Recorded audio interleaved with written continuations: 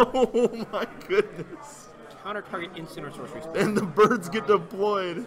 And he's going to draw 4. Man, this Wow, is just value. what a You guys like card. value? I mean, That's the greatest. Hello, Internet! My name's Patrick, and this is Fringeworthy, the show where I talk to you about weird magic decks.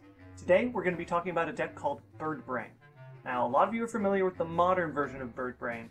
I saw it, thought, this deck would be better with 4 Force of Wills, 4 Brainstorms, and 4 Ponders. So I made it. Here it is. So here's the list that I've chosen to run for Legacy Bird Brain. There's a couple things still in flux that you might see as different from the modern version of Bird Brain.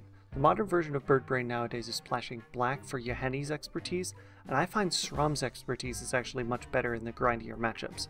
But more on that a little later. Now, first let's talk a little bit about how Brain in the Jar works with Beck and Call. So if you look closely at Brain in the Jar, it says you may cast an instant or sorcery card with converted mana cost equal to the number of charge counters on Brain in a Jar from your hand without paying its mana cost. So, when you activate Brain in a Jar and it gets a second counter, you can look for a card in your hand that has converted mana cost 2. For example, Beck and Call. Now, since half of Beck and Call is Beck, which costs 2, this satisfies the requirements of Brain in a Jar, and so you can move to cast it. Now, when you move to cast it for free from Brain in a Jar, you are casting it from your hand, which means Fuse allows you to cast one half or both halves of the card. So, you choose to cast the whole card, and you just get birds, birds, birds, and card draw, card draw, card draw. It's pure value. It's just an amazing synergy that the deck likes to run. It helps put together the backbone of the deck, and it's how the deck gets its name. Now, moving on, we've got a couple ways to get these pieces. Muddle the Mixture can transmute for either Beck and Call or Brain in a Jar. Muddle the Mixture can find Beck and Call the same way that Brain in a Jar can cast Beck and Call. Brainstorm and Ponder are just good digging cards. After that, we've got some other spells which are fun to cast off of the Brain. Biggest among these is Days Undoing. It gives it so much more utility because you'll be casting it at instant speed.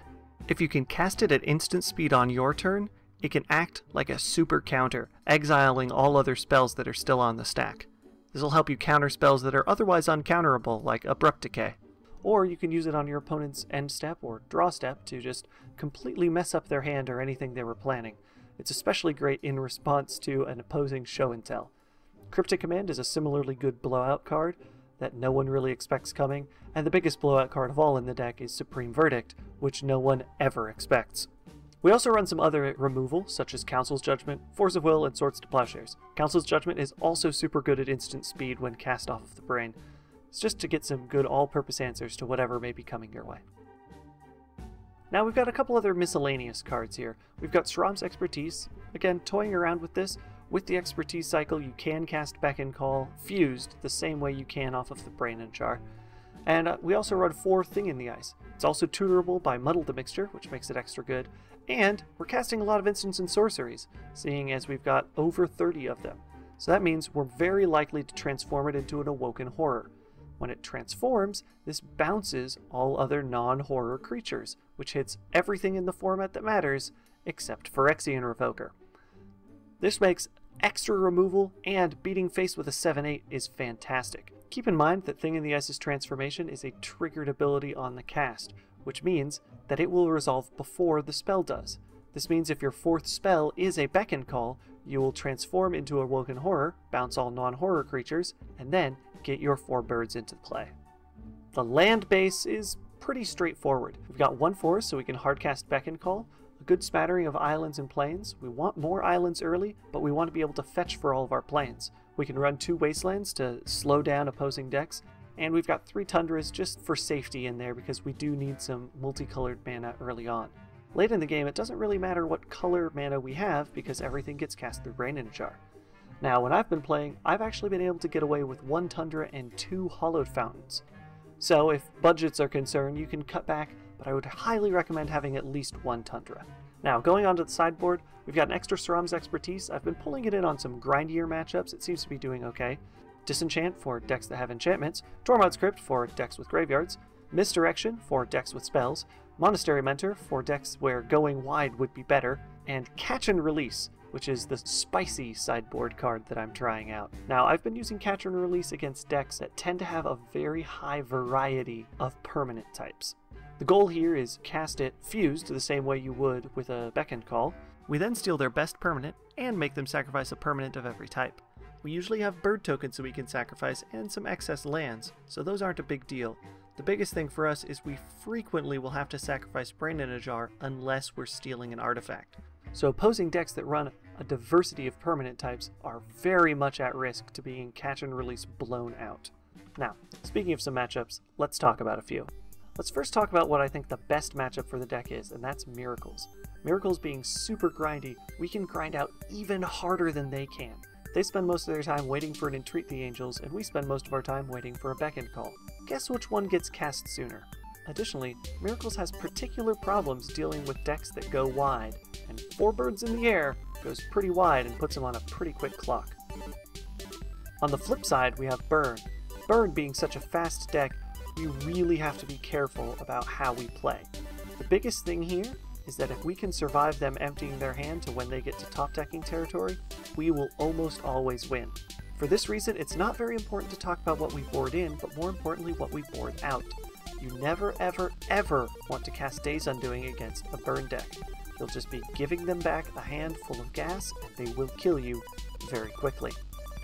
Additionally, keep in mind that you can Swords to Plowshares your own Thing in the Ice as it transforms to gain 7 life. This can be very useful against the Burn deck to give you a little bit more breathing room to be able to get in and win.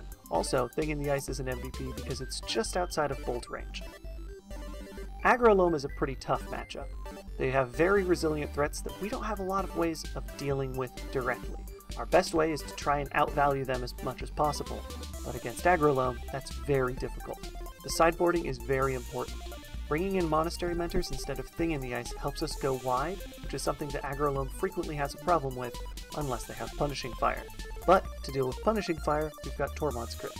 Additionally, Catch and Release can let us pick off one of their permanents that we hate the most, and usually pick up a couple other in collateral damage. It's a really great card against Aggro Loam. Now Storm is a combo deck. You just want to make sure that you've got counter spells in place to counter a Burning Wish, Infernal Tutor, or Tendrils of Agony. Whichever one comes first, counter it first. If they're running Past in Flames, bring in Tormod's Crypt.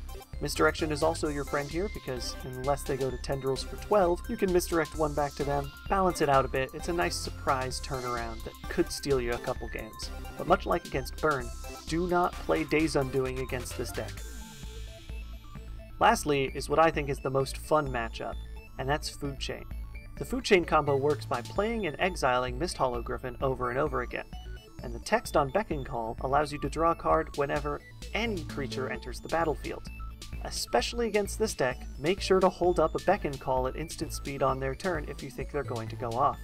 This will really make them think about limiting how often they're casting their Misthollow Griffin or Eternal Scourge back from exile. By the time they've worked out enough mana to play Fierce Empath, you should have drawn enough cards to be able to find a counterspell for Fierce Empath. Or find some removal for Food Chain or something else along the lines to slow them down. Overall, really fun matchup, especially because Beck and Call against it is super fun.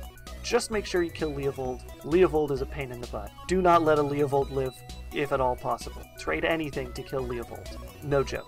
Well, that about wraps up this episode of Fringeworthy. Thanks for watching, and if you liked the video, please consider leaving a like on the video. If you want to see more content like this, please feel free to subscribe. We have moved to a new channel now that's just dedicated to Fringeworthy. I promise we won't be moving again, unless I get offered a professorship at the Tolarian Community College. Fat chance at that. Anyways, please leave some comments down below if you've got any deck ideas or deck techs you'd like to see in the future. I always love looking for some of those and trying to find new decks going forward. So, thanks, and I hope to see you next time.